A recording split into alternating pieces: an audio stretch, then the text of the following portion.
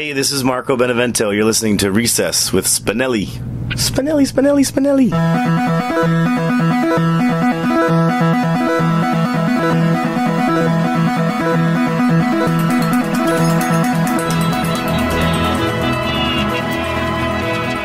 You are tuned in to Recess with Spinelli here on WSPN 91.1 FM, Skidmore College Radio, Hoxton FM, London, England, the New York State Music Blog, and today we are here with the experimental musician Marco Benevento from Saugerties, New York. Thank you so much for joining me today. Thanks for having me. Now, I'm really glad to finally get the chance to meet you as well as see your show, as I feel like over the past few years, within the musical community, radio community, every time I turn, I've heard your name.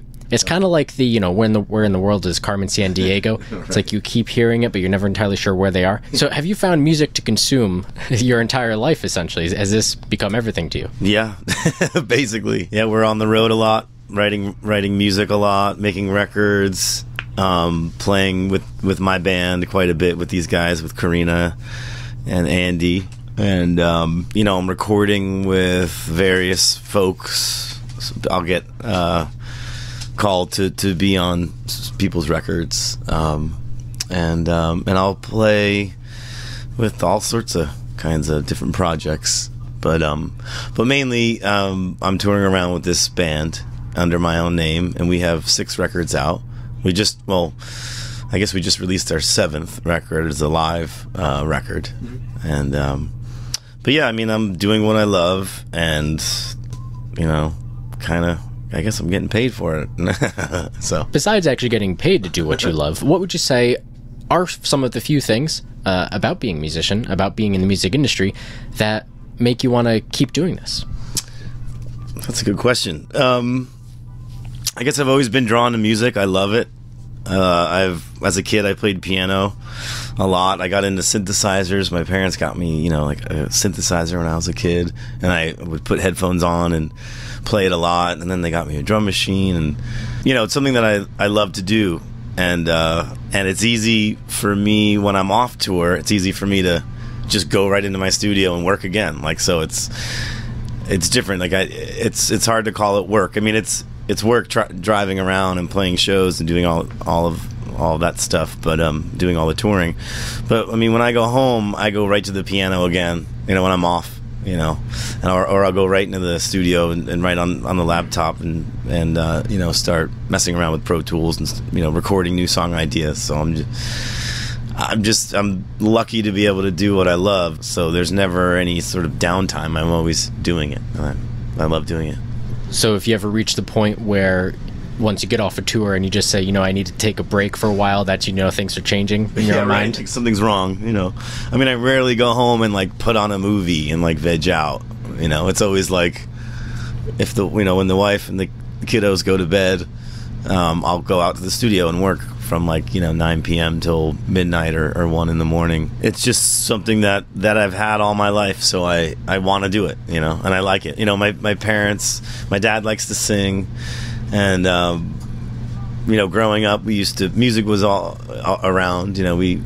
My parents love music, and my uncle and cousins and all my family members love music, and so it's something that I really love to do. I play the accordion as well. I play upright bass. I play some drums, and so I'm just fortunate enough to be able to do something that I love as a job too. Do you think there's any sort of challenge balancing your family life with your musical life? It's been an ongoing thing. I mean, I've been married for almost 10 years, and we have 2 kids.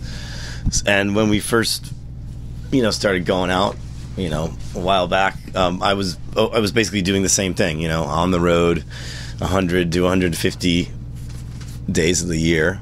And it's always been, a challenge, but, everyone's sort of used to it because it's just been going on the whole time my kids have been alive, and around. So, but yeah, you just need to make sure you, go on little family trips or do something fun together. And I love hanging out with my kiddos and my wife, so whenever I'm home, we do fun stuff together. I've always wanted to have a family and a house, and do that sort of thing, and I'm basically living the dream that I've always wanted to, living in a house in the country, and I have a little side studio where I can go work literally right next to the house. I don't have to drive anywhere or do anything, so...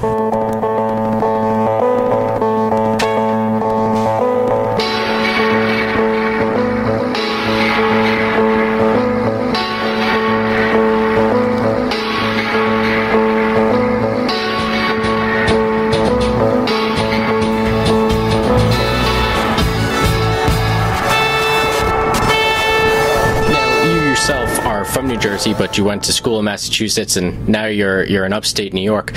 Did you find that moving to a place with less people, less of a city sense, kind of helped you focus on your craft? Yeah, absolutely.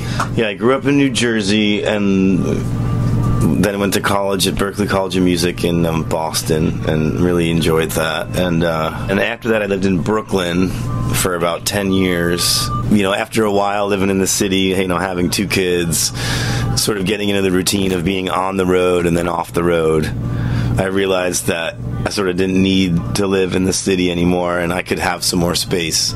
So we moved out to the Catskills to Saugerties, and yeah, there's tons more space. I don't feel like I'm in the rat race, although I do love city living, and Brooklyn's awesome. I love living there, but with the priorities being, the kids, and then being touring, having more space and living in the country just seemed like, a more ideal setting. And, of course, pulling up to your house with a van full of gear and not having to unload it, in the middle of the night. Like in Brooklyn, you can't leave your car parked overnight with all your gear in it. It's like pretty bad idea. So actually coming home after a tour, in the country is great. You just sort of pull into your driveway and just go right in your house and go right to bed or whatever. But yeah, it's been pretty inspiring to live up there.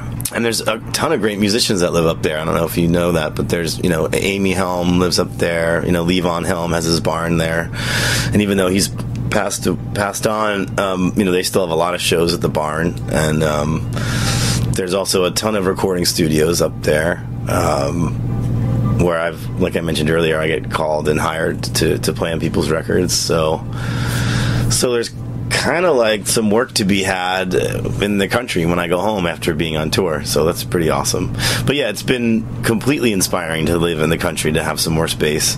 Also to feel more connected to the land. Like we have a big garden. We have animals. We have like goats and peacocks and chickens and. Wait, hold on. Like you have a peacock and a chicken? Yeah. Yeah, we have animals. We have a bunch of chickens and 2 goats, 2 peacocks, 2 bunnies, and our kids love to go out there and play with them and stuff, and it's awesome, and that's inspiring to work in the studio all day, and then when you could feel your brain getting a little fried, you just go for a walk with the goats or something, and it like sort of recharges you. I don't think I've heard too many people with peacocks in particular. Yeah. How did you end up getting a hold of those birds? My friends have them at their farm near where I live, and after having chickens for a while, I saw their farm, and they had peacocks roaming around their yard, and I just thought it was a really beautiful sort of sight, and I asked them about it, and they said, oh yeah, you can get them here, and you can, they're pretty easy to take care of. They're like chickens. Once they know where their home is, they'll hang out. So just because my friends have a farm, that sort of inspired me to get them, and that's cool. They do their thing. They're really, really pretty. And is there a specific type of animal in the future you would love to have? Yes. And to take care of? Yes. I would love to have some alpaca. Or maybe like a mini donkey or something. I mean, it's sort of silly. I mean, the chickens give you eggs, but, it's sort of silly to have animals that you just, take care of, and you're like paying kind of, here and there some good chunks of change to take care of them, and you're like, what are these doing for me exactly? But they're awesome. I mean, people have dogs and cats, and that also takes a lot of work, and it's just fun to have a fun little companion, a little whatever, just some outside animals you can hang out with every once in a while. And they're like, they live outside. They don't want to be inside, so they're relatively easy to take care of. You don't have to do that much. But, yeah. And it kind of does put you in a relaxing mood as well. I mean, especially if you have too much work to do, just go out, stare at a chicken for a while. It's true. Yeah, and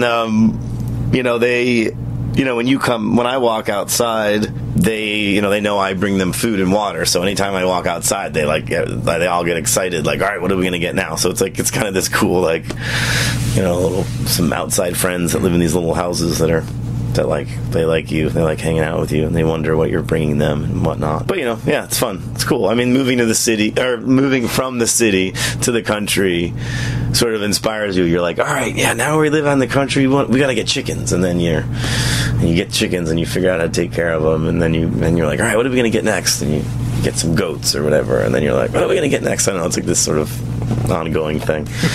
But yeah, I like it. So do you find when you're on tour, do you make an effort to get out of the cities every now and then and try and see the surrounding areas?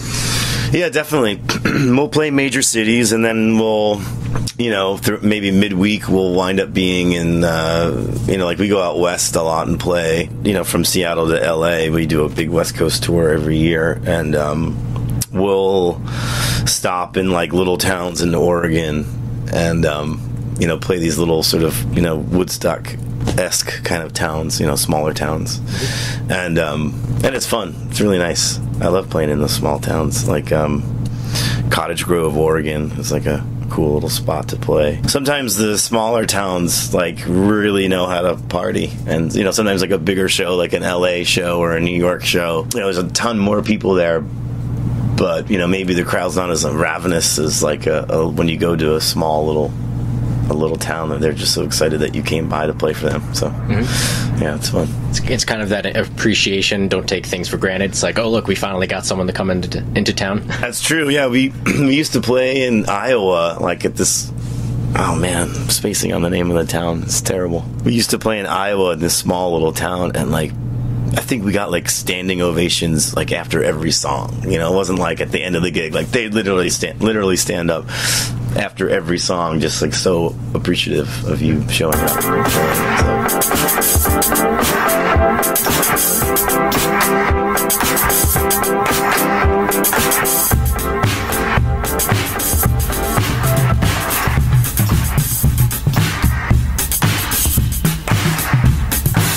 When you're writing music or when you're performing, do you focus more on appeasing the fans, appeasing an audience, engaging with them, or do you focus more on kind of staying true to yourself and just kind of appeasing yourself and in hopes that will carry over? I'd say B, generally. You just sort of go with what I'm sort of inspired to do first.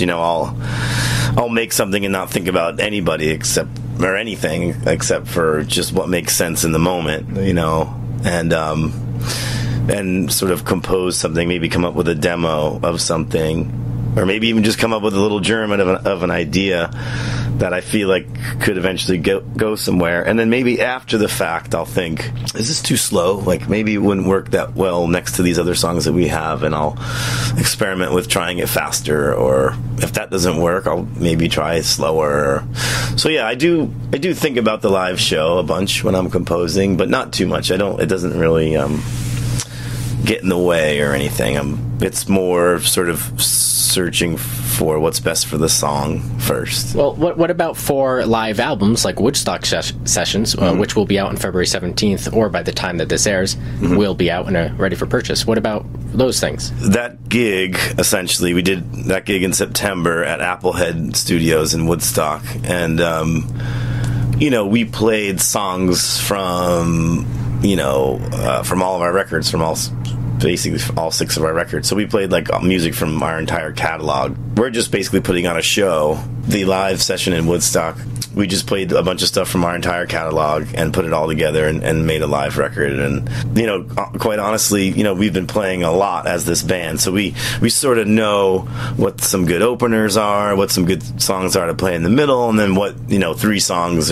so we want to do at the end as a grand finale kind of thing. So there's a bit of a recipe that you sort of you get after a while. Well, especially for a live record, which is very dependent on that atmosphere that you hear. Yeah, that's true.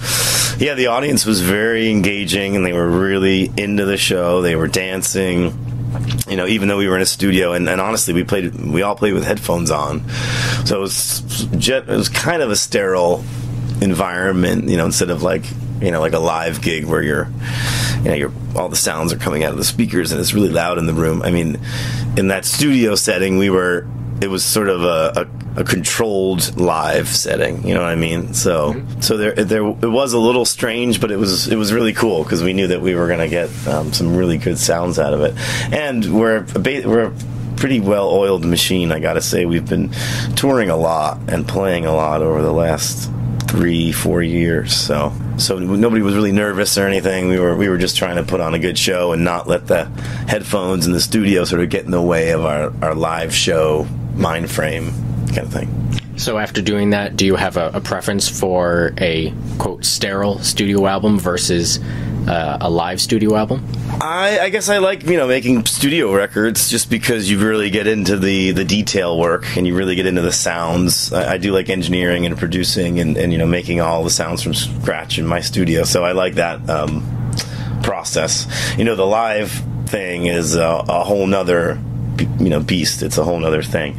I like the studio work because you can get into all the different sounds, and you can get into a whole nother kind of mind frame, and really experiment with different little sections and different little sounds that pop up here and there. The live thing, and making a studio record, you can do tons of things. You can have all sorts of sounds happening, but live, you only have your 2 hands, your 2 feet, and your band members, so you're sort of limited. You can't throw in all those sounds maybe you want to do unless you're like playing the tracks on a laptop or something like that. The live thing is more, sometimes you can get into some improvisation and play off each other, but the studio thing is more of like I said, like a detailed sort of work sort of environment. So now that we have this album coming out, are you going to have anything else that you're working on currently? Yeah, we're going to play some new songs tonight. We've been playing a lot of new tunes on the road, and we'll probably have a record out in like a year. I think having that little studio right next to my house is really beneficial. It's pretty amazing. Makes for a productive week, month. Very productive, yeah. And before we head off, is there anything else that you would like to add? Any final thoughts? Final promotions? Oh, man. Come out and see our band. It's really, we're getting the live show together, and it's grown a lot since, say, 2 years ago or even a year ago. It's very dancey. Even though it's piano, bass, and drums, there's I have a lot of drum machines, Casio drum machines that I'm triggering, and all sorts of sounds, Mellotron sounds, and old synth sounds, and then I've been singing a lot lately too, and the crowd's also been sort of singing along to some songs here and there. It's pretty energetic, and it's a very upbeat sort of live show. So come see us play. Well, thank you so much for joining me today. Yeah, thank you for having me. You have been listening to Recess with Spinelli here on WSPN 91.1 FM, Skidmore College Radio, Hoxton FM, London, England, and the New York State Music Blog. And we have been speaking with Marco Benevento. His new live studio album, Woodstock Sessions, is out and available now.